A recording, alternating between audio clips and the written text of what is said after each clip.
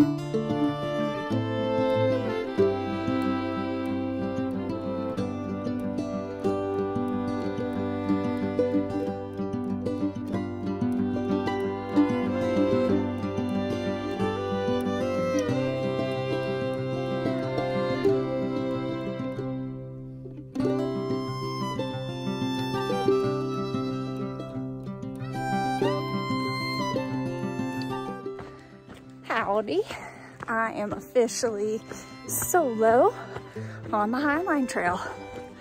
Austin and Rocky joined me for the first 4 and a little bit miles, and now they're heading back to the car. And so I will not get to see them, if all goes well, until about mile 75 or 80 at Letty Peak Trailhead. It has been good weather so far. Got some sun, haven't had any rain yet. Probably will see some thunderstorms at some point soon, but that's all right. We'll just play it safe. A little nervous, a little scared. When they left, I had a few tears, just because I've never done something like this alone. We'll see how the rest of today goes, and hope that all is safe, all is smooth, and that the weather doesn't have to impact my travel times. So a few fun facts about my trip. I'm on the Highline Trail. It is approximately 101 miles. It runs east to west or west to east, depending on which way you're starting. The bailout points that I have in the first half of this trail would still require a 15-mile hike out. The weather is expected to be pretty tumultuous. It is predicting pretty significant thunderstorms throughout the days and the evenings and the nights for the next 6 days with pretty heavy rain. It's supposed to be pretty cold. Most of the trail is above 10,000 feet elevation. So that's kind of some basic overview of the trail, the time that I'm thinking. And I just fell. That was, at least got that out of the way. Other information that's good to know: tons of water access for the vast majority of this trail. Towards the east end of the trail, there is an area that is a 15-mile stretch that could be without water.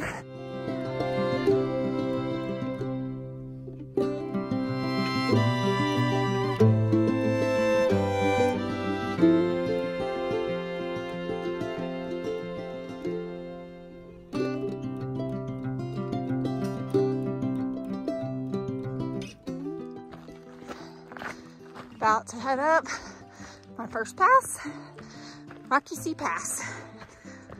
Should be my only pass of the day, day 1.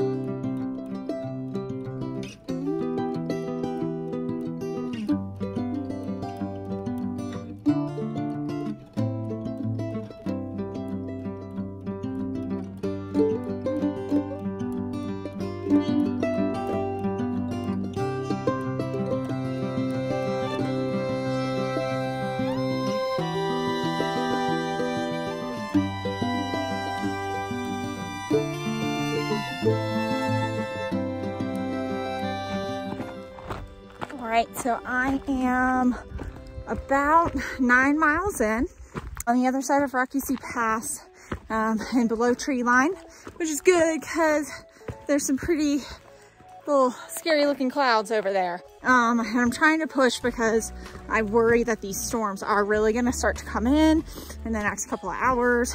And then I probably won't want to be out there, especially if they turn into thunderstorms. All right, so right now I am huddled up in my tent.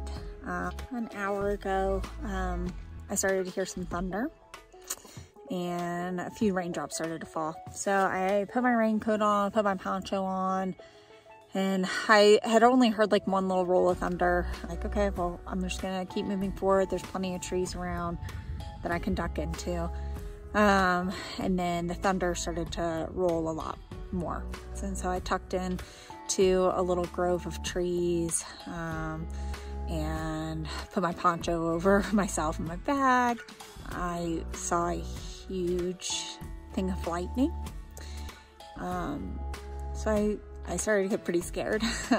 The thunder and lightning were pretty intense. It was, you know, the lightning to thunder timing was only a few seconds. So I was definitely right in the middle of a storm. My plan has now changed a bit. I'm gonna try and go about 2 miles further east. There's a trail intersection around there, and I'm just worried about having to do this every day, all day.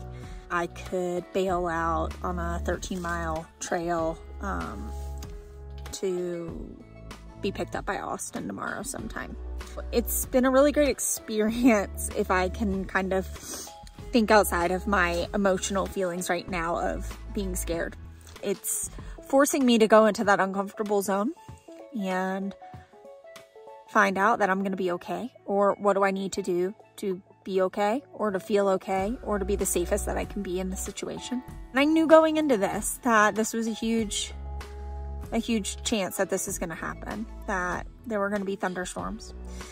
It's about 5 p.m.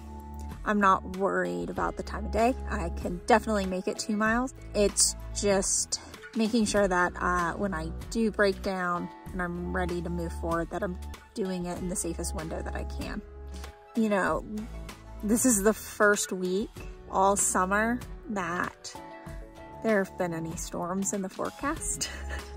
In high alpine, there's always storms, right? There's always thunderstorms that pop up here and there. They've been forecasting that literally for the next 6 days that there was going to be heavy thunderstorms and heavy rain pretty much all day. They've even referred to the rains as being monsoon rains. And I kind of knew that it would be a pretty low chance of me being able to safely finish it. I kind of was trying to put on a bit of a bravado and convince myself that I can get out there, it will be okay, it will be safe, I will be fine. I sent a couple of messages to Austin on the Garmin. The first one was to just say that I had stopped because there was thunder and lightning and I was nestled away in some trees. And of course he's like, do you need to come back? Yeah, and unfortunately that's not an option right now because I am 9 miles in, so it'd be a pretty hefty hike to do before night would be over. Sorry, I thought I heard something. And then the other thing is I would have to go back over Rocky Sea Pass, and that's definitely not a safe choice right now. I'm gonna pop out of my tent. It's not raining anymore. I can see sunlight all around, and it's bright all around me, so that makes me feel that the clouds have kind of dissipated. The darker clouds are kind of gone. And see if I can hoof it a couple of miles eastbound and get to that trail junction. As long as I can find a flat area that's amongst like a little group of trees, so I can just kind of be safe from a lightning and wind standpoint. That's kind of my biggest goal for right now. I'm not getting the mileage I wanted today, and that's okay. You know, we have to accept the things that we don't have control over. I don't have control over the weather. I don't have control that a bad thunderstorm and lightning storm came over, and that I needed to seek shelter to be safe. What I can control is being safe, staying warm, staying dry, and making the best choices that I can and setting myself up to make the best choices. So here's the remnants of some of the hail from that storm.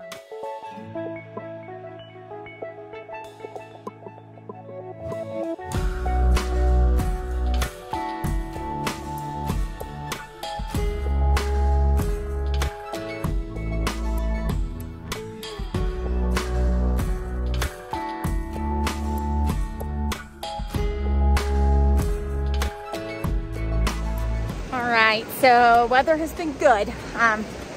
Bluish skies with clouds, no rain, no thunder. The creeks are really flowing.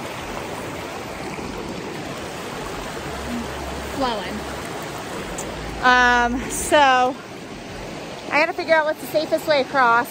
I think I'm gonna try and go upstream. This is where two streams come together. So I bet there's some places for me to cross just a little bit upstream. I'm gonna go do a little bushwhack situation here and see what I can come up with. All right, so I forded the river up above where it meets, crossed that little one, and then crossed the little one that's over here. Couldn't really find any good rocks to cross on, so ended up having to kind of stretch through the water. All right, time for me to figure out where the trails go. If I were a betting woman, I bet this was the sign for the intersection. I don't know if that's gonna be Rock Creek or if this is Highline or what, so I'm gonna get my map out. Yeah, so this is the intersection for Rock Creek and the Highline Trail. I don't have a whole lot of trees around me. A few dead ones back there. I might be able to kind of meander to. Not super great campground because of the fire. So I think I am going to go a little bit further on the Highline Trail and see if a little bit of greenery pops through or if there's a little patch of trees.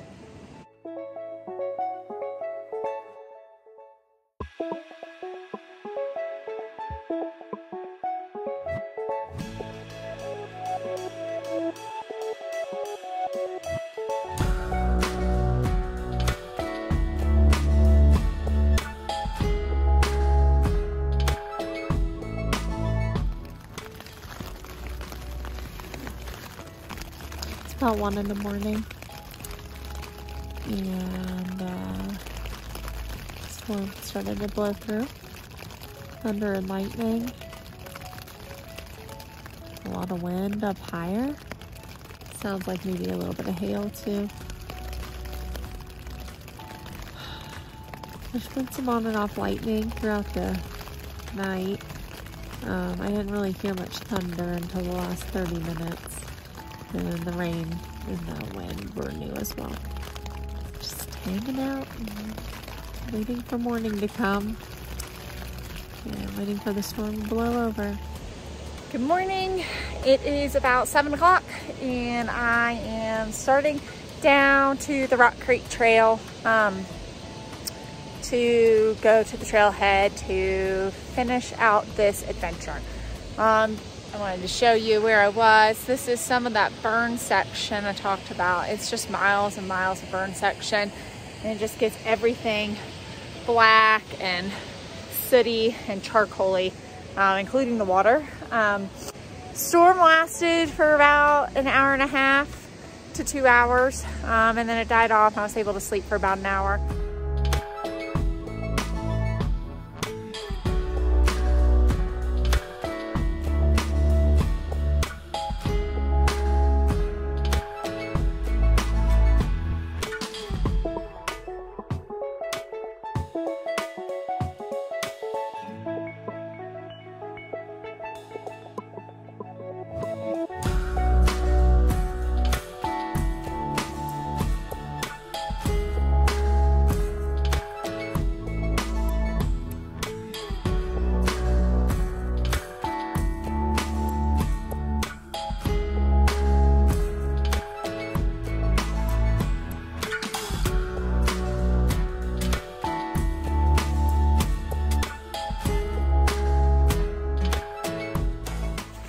So the majority of the trail has been kind of what I've been showing you, is a lot of blowdowns from damaged trees, from fires, like here, this reroute I'm having to do. So it's just slow and methodical, and you can't really get into a great rhythm. Just heard from Austin. He is on his way to meet me at the trailhead. It's a beautiful morning. It's pretty cool. Just enjoying my time on the trail.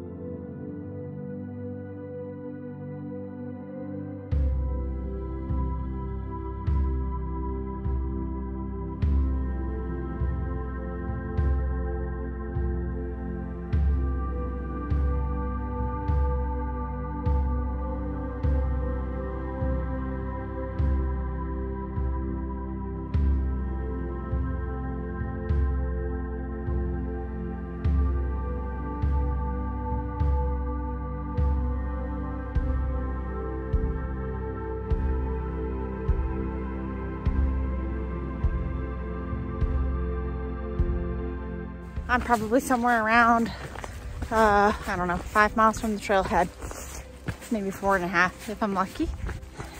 Weather is starting to build around me.